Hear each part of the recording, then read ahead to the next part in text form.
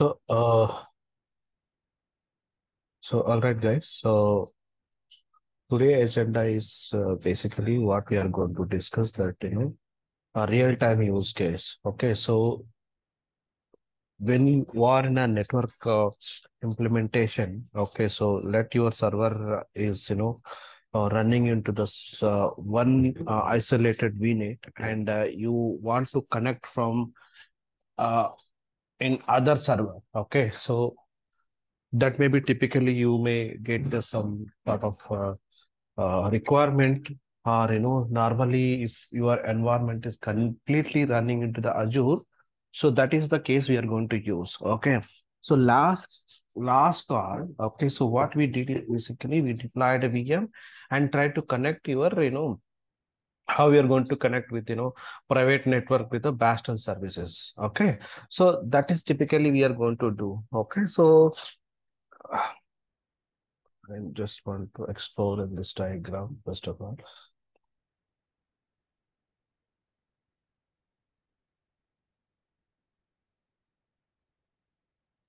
Able to see the screen, first of all? Okay. So, Yes. yeah. So we can make this even as in a use case based. Okay. So normally your environment is completely running into the Azure. Okay. So that is the one use case. And your environment is running, in a both the combination hybrid model. Okay. Mm, hybrid model also, it will sometimes it is going to run your complete infrastructure. Okay.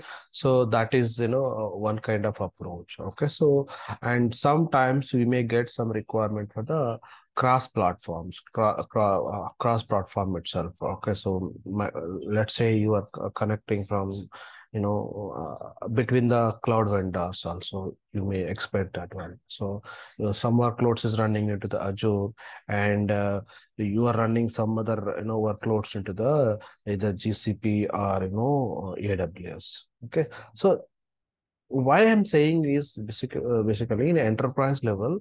So with respect to, cost, or to maintain, if you have some, licensing kind of thing and a dependency with that, some services, lesser price into the Google, and some prices, some futures is, lesser price with, futures also. So based upon that, clients want to move um, in a multi-cloud related stuff. Okay. So to extend that one, okay, scenario, okay, so I'm just going to exploring about, Azure. Okay. So within the Azure, if you have a multiple environment, okay, so for, production, development and QA, you are going to maintain into multiple environment. You are not going to club all together into the one resource group and one VNet, right? So you are going to isolate from your network. Why? Because if you are not going to isolate that environment, basically everybody is going to connect and do something, right? So you cannot able to restrict them, within that time. And the main management perspective also, it is very difficult to maintain and get it done, price and all. So that's what you just need to have some sort of, segmentation, or like, isolation from each and every environment. Okay. So that is the case, it will came into the picture. Okay. So that is, first thing is VNet peering. Okay. So VNet peering. See, we are, more focused onto the SQL. Okay. But how it is dependency with this, all this concept, you would have to know. The backbone is, networking and the storage. But on top of it, you are learning. Okay. So without pillars, if you are going to, construct any house, it won't, long term, it is not going to, work for you. Okay. So at any point of time, it is going to destroy. That's what you just make sure this all the pillars, so that you can build it, will long term it is going to sustain. Okay. So in this, context, basically you are going to learn Azure concepts as well as, Azure SQL DB. Actual classes, we haven't started any Azure SQL DB as of now. I'm just, still focusing for the infrastructure related only. Okay. And where these cases go coming to the picture, VNet peering, as I said. Okay. So you have a, dev environment. Okay. You have a dev environment. let's say I would have, a development environment. Okay, so development environment, people that are connecting for the development team or DBA team or application team also will go to connect, right? So you have, other environment is the production one. So uh, broad environment, see, only for the restrict for the, database administrators and the most of the cases the application owner. Okay, so that is the typical thing you may expect. Okay, now think about it sometime. Okay, so to do some task and, uh,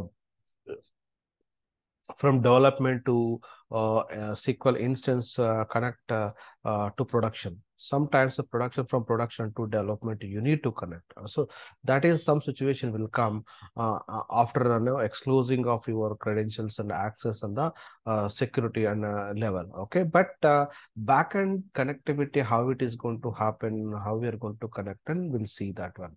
So we have this SQL Server over here.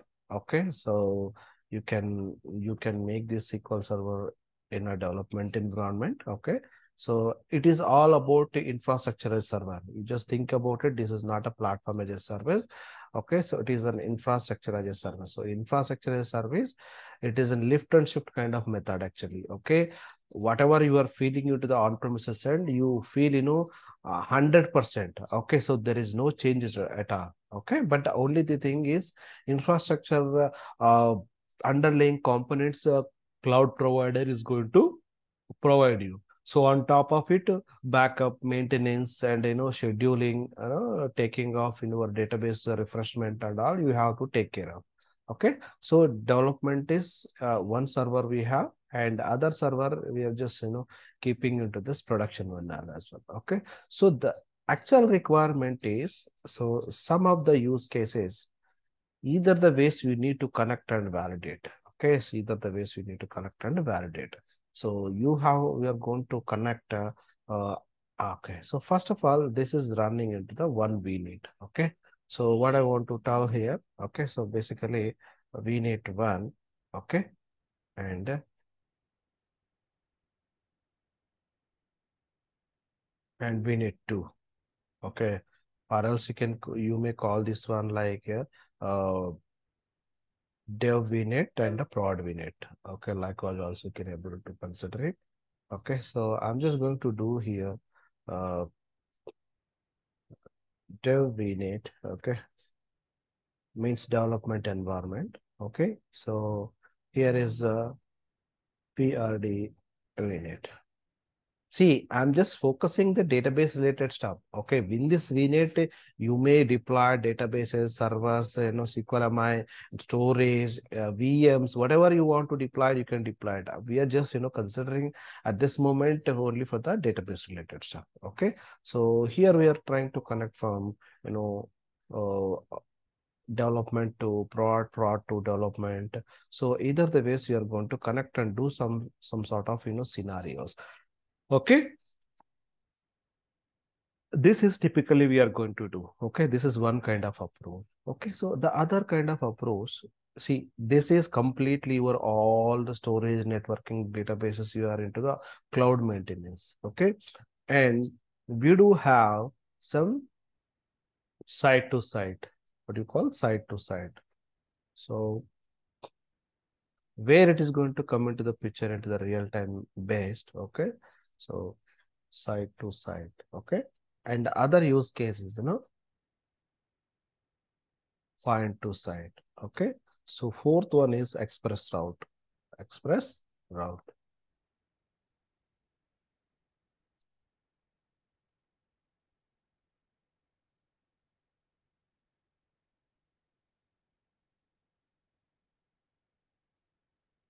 All right. So at this moment in this use case, we will go to go by using of the VNet peering. Okay. So the other use case is, okay, you have some site to site and the point to site. So when it is going to come into the picture, site to site, basically you have on-premises environment. Okay, so in this on-premises environment, let's say your some application or the database is still running your on-premises side. Okay, still running into this on-premises set. Okay, I'm just going to show you one use case for this one. Okay, so you here it is an on-premises. Here it is your on-premises. So what we are going to do basically, so most of the time, okay, so let's say your production database here, okay, and this one of the application is running into the development environment. Okay, so this is an app one. This is my application server. Okay, or else you are running an Azure app as well. Okay, apps application. Or sometimes you have what we call uh, Azure app service. Okay, so this is a PaaS services. Okay, what we call it is in a PaaS services. Sorry.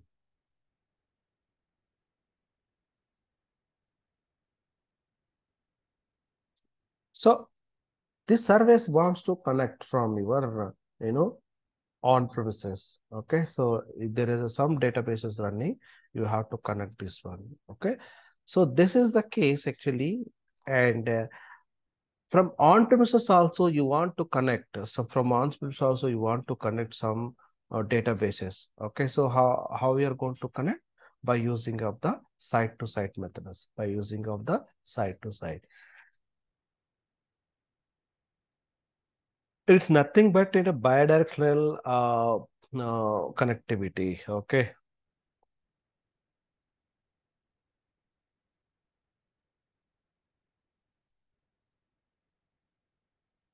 So it will work as a site-to-site bidirectional. You want to connect from on-premises and on-premises to cloud. Okay.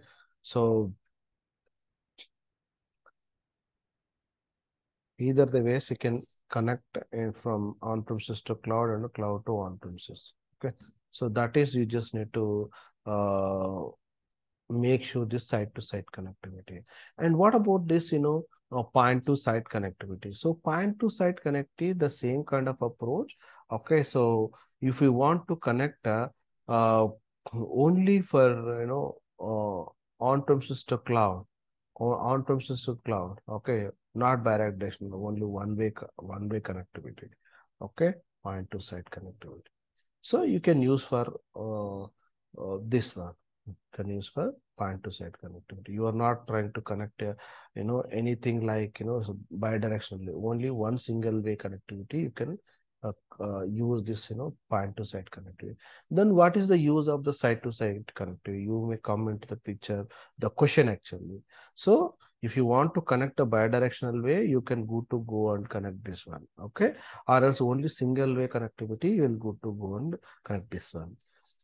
See, and the express route is, some critical database, some, healthcare and, banking sector. They don't want to use for data transferring from publicly. Okay, so though it is a secure tunnel, but still you require some, security tunnel to configure it here. Okay, so that is an express route. Okay, basically this will act as same side to side connectivity kind of thing. Okay, that also we have an option. Okay, so and also this site to site you can use okay, we can use for not only for on premises. Maybe you have one more environment to the GCP or AWS. Okay, if you have any GCP and AWS also, you can connect here. Okay, AWS or GCP. So this is also one kind of approach to use the site to site configurator, site to site configuration here also. So there is a multiple, use cases to, real time basis. Okay. So where exactly you're going to use that one, that is up to you. But keep in mind, there is a multiple options to explore it as a database administration guy. Okay. Even point to site also can able to connectivity from here. Okay. So as I said just before this, hybrid model and Azure versus GCP, this is an Azure landscape, right? This is my Azure one. Okay. So Azure cloud here. And here you, as I said, the GCP one. So if it is going to run Okay, so on-premises to cloud, it will come into the picture in a hybrid model connectivity, and and also Azure and GCP versus also it is also comes into the same approach hybrid model only. Okay, so like hybrid model in the sense how we are going to do, we are doing the same work, either it is in work from home or work from office, but the model that we are currently following the trend is hybrid model, like 2 days or 3 days, but task the same, right? Wherever you are going to do the task, you are to have to perform. There is no change at all. But providing of service, it is different. Okay, so AWS and GCP has their own service strategy and pricing and availability and Azure having it is own mm, strategies and pricing model features and okay. The one important the one important thing is basically I want to share comparing to the AWS and Azure. Okay, sorry, AWS and the GCP for the network level, futures and is having more, Azure end. So, okay, so and it is very easy to configure and implementation, but it is more, towards passive network related stuff. Okay, so AWS started, nearly 15 years back, 10 years back hardly, but last 3 to 4 years Microsoft is rapidly increasing their services. Okay, comparing to AWS networking concept, Azure networking is very good and it is very lesser cheaper. Okay, so you have to pay in AWS in hourly based and Azure is going to give you the minute based.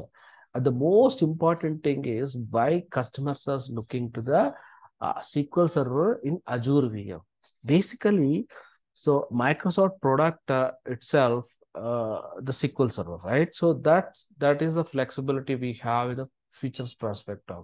If you go for the other vendor, he is a third party vendor. Actually, the actual product is a Microsoft. There you have to take in, and then you is going to give this service kind of thing. Okay, so it does not mean that SQL is in Azure only. It is using it is in all platform. It is available. But the thing is that providing the support level and then giving the feature flexibility and the configuration administration comparing to these cloud vendors, Azure is very good. Okay, so today agenda what we are going to do, just we have tried to connect by using of the VNet peering, we'll try to connect this vice versa on the dev and the production VNet end. Okay, so any questions have anyone at this moment before going to proceed actually? No, sir. Sir, I just want to say, can we have one doubt session once in a week? Yeah, definitely, that is good. Definitely we'll do that. Yeah, Okay, sir. so Because in the networking part, I think after doing things from my side, I will have few doubts. definitely, Udit, definitely. I'll make it ready for that one actually. Okay, so no issue. That 1 hour, 1.5 hour, we can connect that one. But my suggestion, post this session, we'll try to implement it. We'll get some hands on. Okay, Hmm. Yes, sir. okay. But doubts related, we'll definitely make it ready. Okay. And you were talking about sir documentation, means documents. Yeah, that also I'll upload that actually. Okay, so you are right. That I'm going to do today itself. Okay. Okay, sir. Yeah.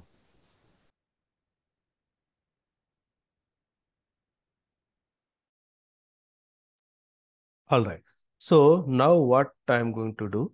Okay. So the last important thing is I just want to uh, explore it one real time scenario. Okay. So I'm just passing. So what I did as of now, I just deployed two VNets. One is for the East US and the other one is a West US region. Okay, so this is a pretty much straightforward only. Okay, as per our demo agenda, I just created two VNets. One is East US, and other one is a West US. Two VNets I created, and also the subnets is also created. Okay. So if you can go and check here, you could see these two VNets is available. So still it is in the deployment is in progress, the VNet related stuff. Okay, now it is completed the deployment.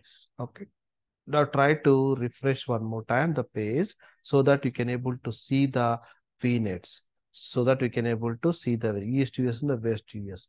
So instead of the VNet, you have couple of subnets here. Okay, so you can want to add, you can add it. This is the 10.cs address space with the subnet name is 1. Okay. The other one is, production VNet, which is located in the West unit, and the subnets is you have only one subnet. If you want to add one more subnet, you can add it. Okay. But that is not a big deal.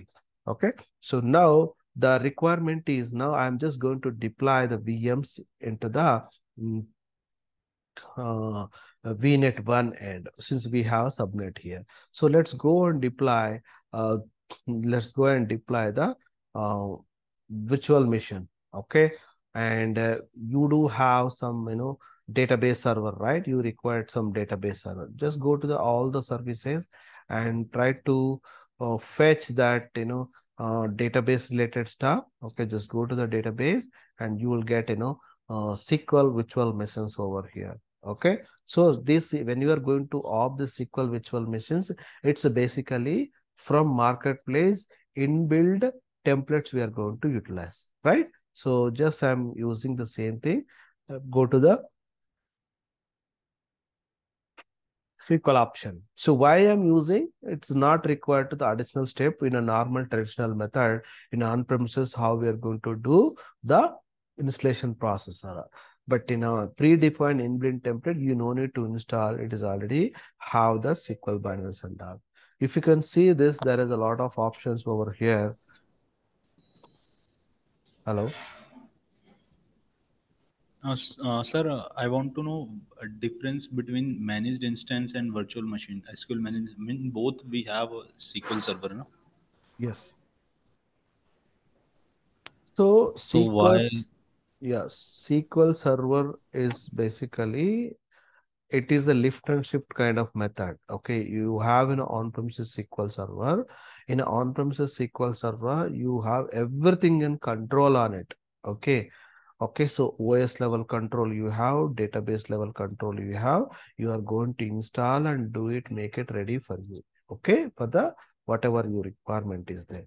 Okay, there the underlying hardware and software you are going to maintain and managing things, right? When you go for the cloud, as I said, we have Azure SQL and Azure SQL managed instance, Azure SQL VM is there. Okay, so in on-premises you have like this, right? You have like this VM. Okay, so there is nothing changes here. Same like if you want to use, you can good to go and use the Azure SQL. When you go for the Azure SQL, we have two more flavors here. Okay, it is this one is 200%, 100% similar to this one. Okay, your on-premises SQL Server. SQL agent is there, SQL Server backup, and you want to create any jobs you can able to create. Okay, so this is as same as your SQL Server. Okay,